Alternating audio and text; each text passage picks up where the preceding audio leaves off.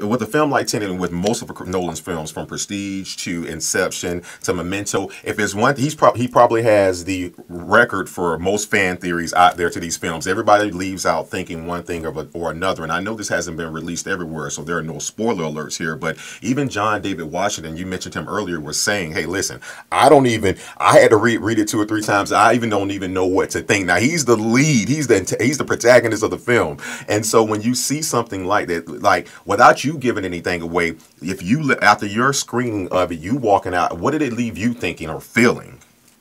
Yeah, so like just to go back a second, when Chris first gave me the script to following, like I said, it's got a fractured narrative in it, and there are 3 timelines that run through it, and I was reading it going, okay, you know, I kind of get it, but as an actor, I had to pull it apart, put it back together in chronological order, so that I could understand my character arc and what I was supposed to be doing on any particular day, and Tenet is several orders of magnitude more complicated than that. So I'm not surprised that John David doesn't get it entirely. I didn't get it entirely. I bought the script now, book now, so that I can read it again, and I want to go and see it a few more times. The ride home, me and him left the movies. We were like, so we're very educated. We've seen a lot of films. We've done films.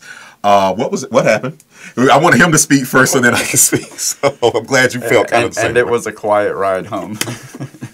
Yeah, and it's a film that I'm gonna keep on watching. It's gonna stay with you for years. You're just gonna keep on discovering stuff about it, and reading stuff about it, and thinking about it, and it's and that's kind of the beauty of the films that he makes, is that they are these enormous immersive pieces of art in which you can just, you can jump in, you can watch it once and go, that was great, or you can spend hours and hours thinking about it, and really going for it.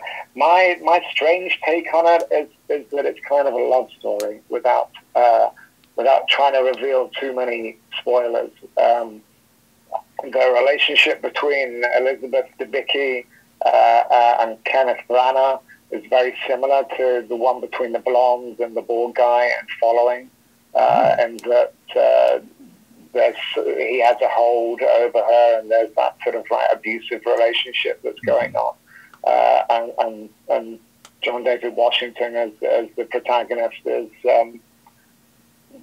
goes in and has to break that up. I think that's about all I can say now. Okay. Otherwise, we are going to get into the realm of the plot. What happened?